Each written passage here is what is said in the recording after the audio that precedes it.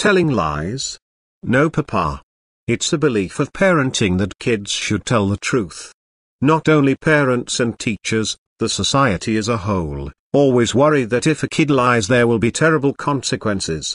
But a recent study found a big difference between kids who lie earlier and those who lie later.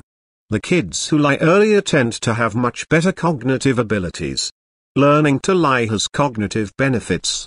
A study by the University of Toronto reports there are cognitive benefits for children who learn to lie early in life. Kang Lee, professor at the Ontario Institute for Studies in Education, and his co-authors in China, Singapore and the United States, based their findings on an experiment, published the study in the Journal of Experimental Child Psychology on August 1, 2018. They asked 42 preschool-aged children in China, who showed no initial ability to lie, how to play a hide-and-seek game. The experimental group of kids was taught how to lie in order to win the game while the control group was not. On standardized tests used to measure executive function, the kids who were taught deception outperformed the control group.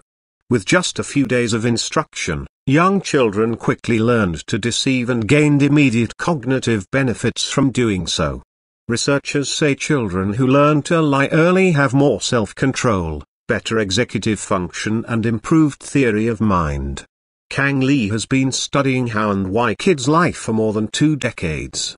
Lee writes that even seemingly negative human social behaviors may confer cognitive benefits, when such behaviors call for goal pursuing, problem solving, mental state tracking, and perspective taking.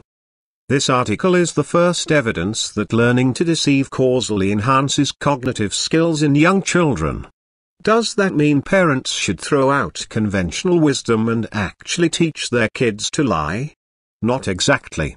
It is not a good idea to teach kids to lie, but not a bad idea to let them play these kinds of deceptive games.